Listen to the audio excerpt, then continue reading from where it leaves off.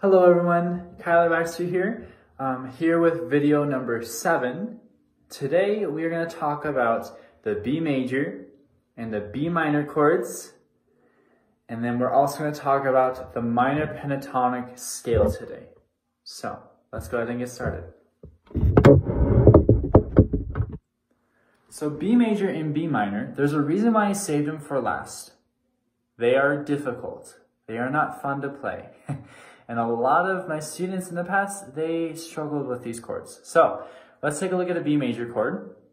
If you look at your packet, you're going to place your index finger right here on the 2nd fret on the oboe string, just like this.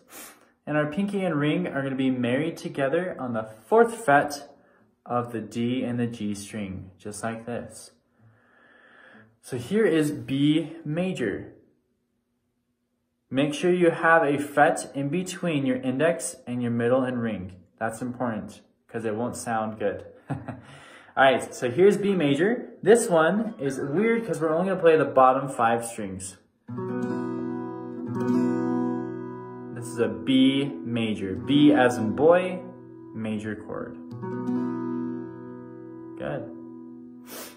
Now, for B minor, leave these two glued and kind of staircase your other fingers like this. So my middle finger is on the 3rd fret on the B string, and my index finger is on the 2nd fret on the eating string, the high E and the bottom. It should look like this. It's also kind of like a staircase, similar to C major. This one, unlike B major, is only going to be the bottom 4 strings. That's the confusing part. So this one's the bottom 4, whereas B major like this is the bottom 5 strings. So get used to these chords because unfortunately they are common in music. So we do need to know these chords. So this is B major and this one's B minor. Just like that. Okay. Alright, well let's go ahead and move on from those 2 chords. Be sure to practice those chord transitions with the B and B minor. Also practice chord transitions with all the other chords as well, including these ones at the same time. So, here is the minor pentatonic scale.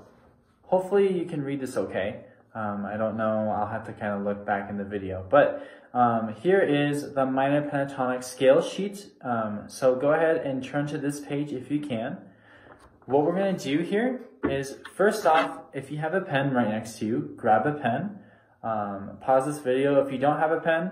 But anyways, we are going to circle these as columns. So I'm going to go ahead and do that, and I'm going to show you what I'm going to do here.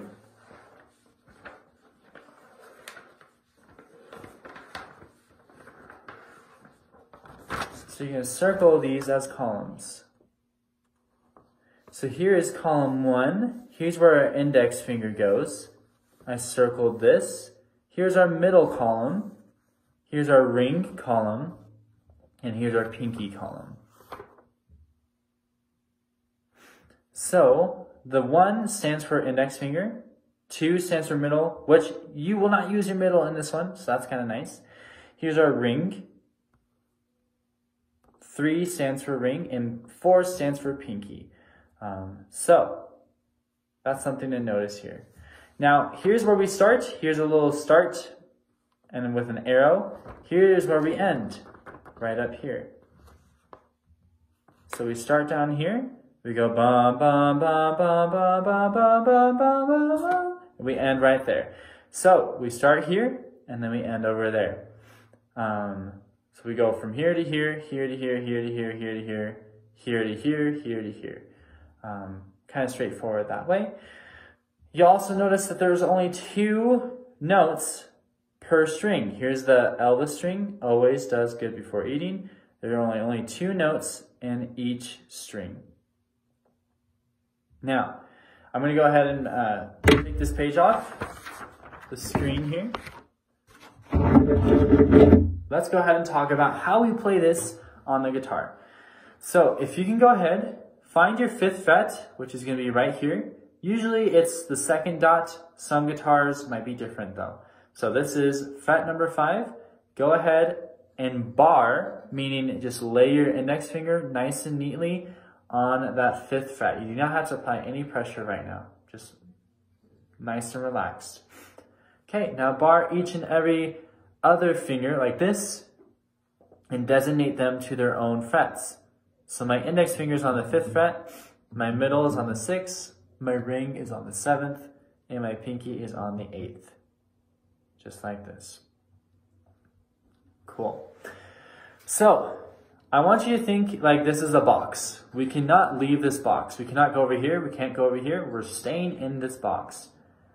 Imagine an imaginary line going from here to here that we cannot cross. If you cross, you are sent to the dungeon. No, I'm just kidding. It won't sound good. So, here is the index finger. What I want you to go ahead and do is just pluck the index finger on the 5th fret on the Elvis string. Just this guy right here. Should sound like this. If you hear this, that's okay. That just means you don't have developed calluses yet. Watch for my previous videos for calluses exercise for help with that. So here's the index finger on the 5th fret right here. Then we're going to go pinky on the 8th fret right here. Then the next string, we're going to go index ring. Here's index. Here's the ring finger right here. Next string, we're going to go index. And then ring on the same string. And then index ring on the next string. Here's the ring finger. Then index pinky on this string, that's important. Now we're gonna go pinky, then index on the next string, and then pinky. So you go index, pinky, index, ring, index, ring, index, ring, index, pinky, index, pinky. So a good way to memorize this scale, I like to call it a single, triple, double. So here's the single, right here and here. Here's the single. Here's the triple, index, ring, index, ring, index, ring. And then here's the double, index, pinky, index, pinky. You kind of see that? So here, if I circle this area, it would be the double. Here would be the triple, and here would be the single. So, here's the single, here's the triple, index ring, index ring, index ring. Notice how they're the same, and here is the double, index, pinky. So that should help you to memorize the scale. Now, let's practice going down the scale and also up the scale. This will be a challenge, but you can do it. All right, we're gonna do it nice and slow. We're gonna pluck it 4 times each. So that way you have plenty of time to find the note. All right, so remember to stay in this box. You are not gonna move like this. Nope, you're gonna stay in this box the entire time. And notice how little movement I do with my fingers. I'm staying within their frets. I'm obviously moving down the strings, but I'm staying within their frets. Okay, let's start off with the index, nice and slow. Here we go. 1, 2, 3, then pinky.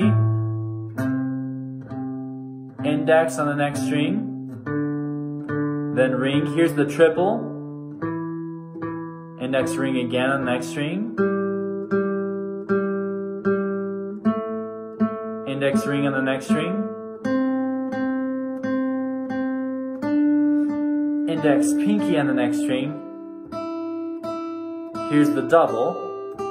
And then index pinky. Now we're going to go back, do the pinky again. Then index. Then pinky on the next string. Then index. then ring, then index, then ring, then index, then ring, then index, and then end with the pinky and index.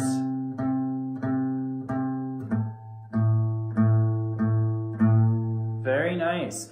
So watch this video as many times as you want to practice this, but you're really gonna want to get to where you can do this. Keeping a steady tempo while you do this scale to eventually start improvising and creating solos. Like this.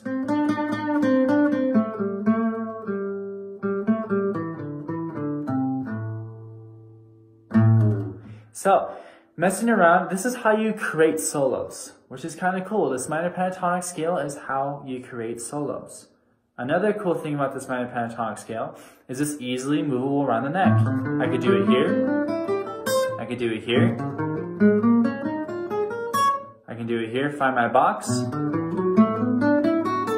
and do the same pattern. It's the same pattern for all of them. So I can move it anywhere I want around the neck, as long as I first find this box and then do the scale. So hopefully that makes sense. You don't have to know why or how this is, but just know that this can be moved around the neck. So, cool. In the next video, we will do a exercise where we are gonna solo, we're gonna improvise to a song. We're gonna do it with a jazz backing track in A minor, and we're gonna solo, basically do this. We're gonna have fun. We're gonna talk about lead techniques, where we're gonna do slides, hammer-ons, pull-offs, and then we're gonna do vibratos, 3-finger vibratos, 3-finger bends, and all that fun stuff. So stay tuned for the next video. Thanks, guys.